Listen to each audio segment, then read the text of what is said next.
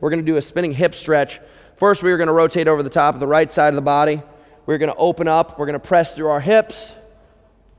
And then we're going to roll up and over to the other side. Pressing across the hips every single time. As we elevate, we're opening up the hip flexor.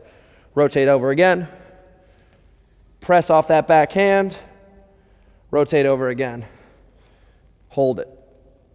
So we're going to do 2 more of these, and we're going to hold for 5 seconds on each side. Rotate over and hold. Squeeze, press, reach, open up that hip flexor right there. 3, 2, 1, rotate over again. Do it. There we go. Last one. Hold it for 3, 2, 1, and let it go.